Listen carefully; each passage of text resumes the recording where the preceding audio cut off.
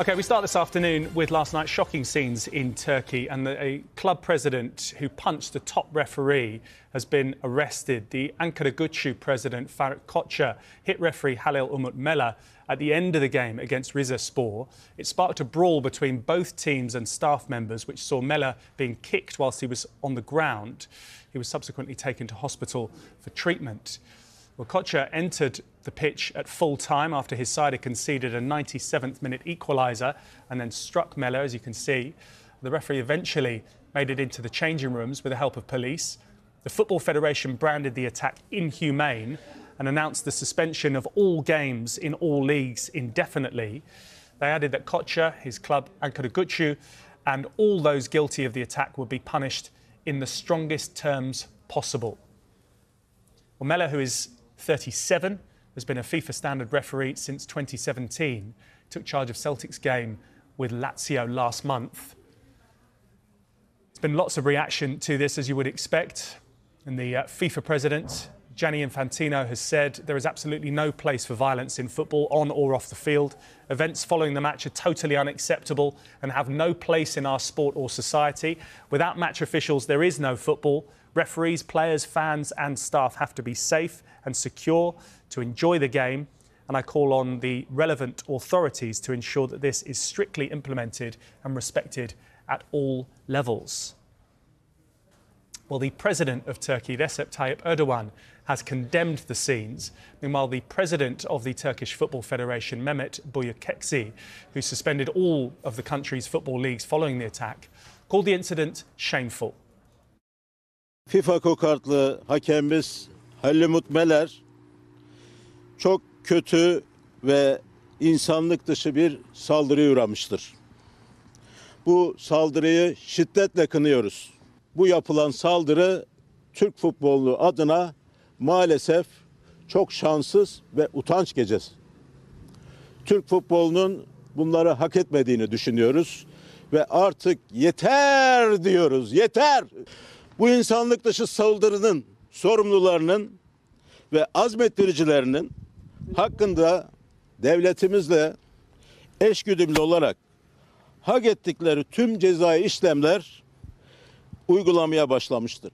Türkiye Futbol Federasyonu olarak acil bu saate kadar toplantımızı gerçekleştirdik ve tüm liglerdeki maçları süresiz olarak erteledik. Hakemimizin sağlığı her şeyden önemli. Çünkü bir çatlak var şu anda kemiğinde. İnşallah daha büyük bir sıkıntı yoktur. Öncelikle bizim hakemimizin sağlık durumu çok önemli. Bu konuları daha sonra, şimdi olay çok sıcak. Well, Pierluigi Collina currently chairs the FIFA Referees Committee. At a recent IFAB meeting in London, Collina said he believes that current levels of abuse directed at referees is a, quote, cancer of the game. It's a problem affecting football everywhere in the world. And I repeat, I'm very grateful to the board of directors of IFAB to have put their focus on this, because something has to be done. Otherwise, he said during this morning session, this might be the cancer who will kill football, because it's something unacceptable. Well, Kevin Campbell played in Turkey for Trabzonspor in the late 1990s. He joined the football show earlier on and described the attack on the referee as disgusting. To assault the referee like that, and I thought was disgusting.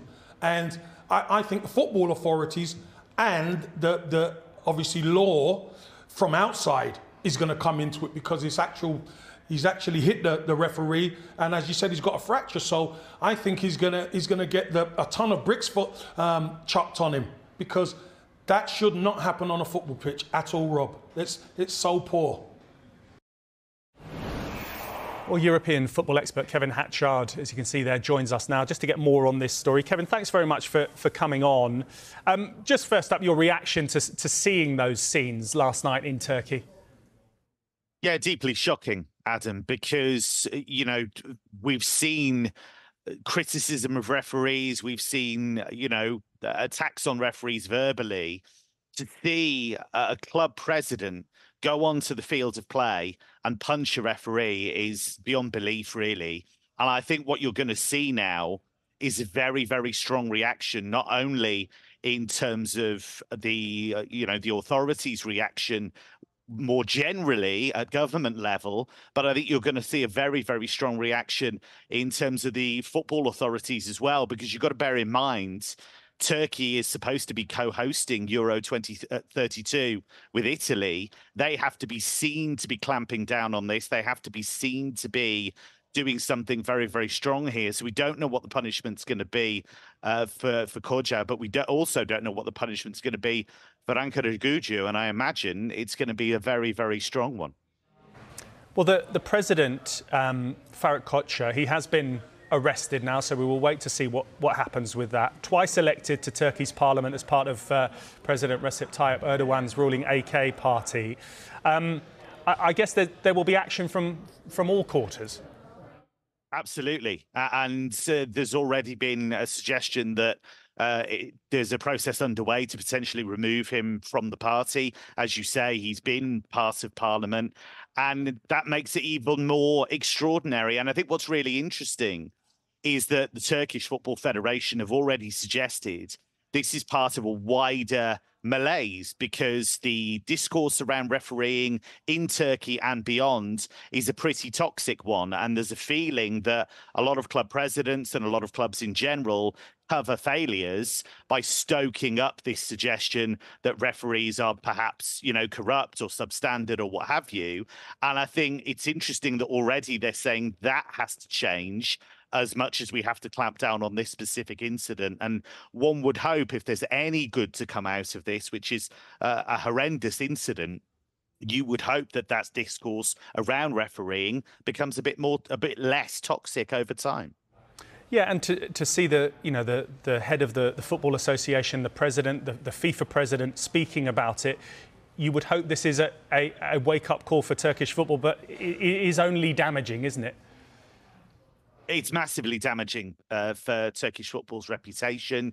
You look at what's happening tonight, for example. There could be a very good news story around Turkish football if Galatasaray can make it to the last 16 of the Champions League, and you look at the stylish football they've been playing.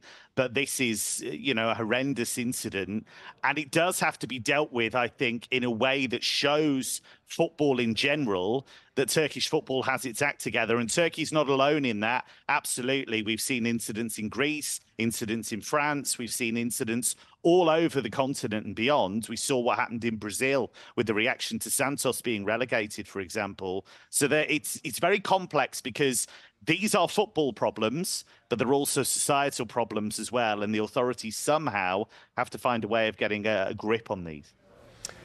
Yeah, you've been speaking about it on social media. I was just checking your feed, and it's very difficult to grapple with that. How do you counter some of those things that you've mentioned there? Being a societal problem, but football is part of society. Absolutely. And I think you can only take it step by step. I think if you look at the refereeing, for example, I think we can probably help as media, because I think sometimes we can look too much at what referees get wrong rather than what they get right. I understand the frustrations about VAR, for example. I share some of those. I do think that VAR has been poorly handled in some ways, but I think what it's done, that discourse around VAR, is it's probably masked the fact that refereeing is a very, very difficult job, but also referees do get a lot right. If you look at the numbers, if you look at the data, they get the vast majority of decisions correct. So I think that is difficult, to turn away from. But I think we do need to be more measured in our discussions of refereeing. And in terms of the wider picture, it's so difficult, because you look, for example, in France, what happened recently in the game, even before the game between Marseille and Lyon, when the Lyon coach was attacked and Fabio Grosso was injured. We saw those pictures of him with blood all over his face. That was before the team coach even got to the ground. So that's obviously a police issue, and that's obviously a societal issue as well. So it's a big problem. It's very, very complex, but I do think we can start tackling it piece by piece, and it needs a lot of disparate groups, I think, to get together and start coming up with solutions. Yeah, and this incident will certainly bring it sharply into focus.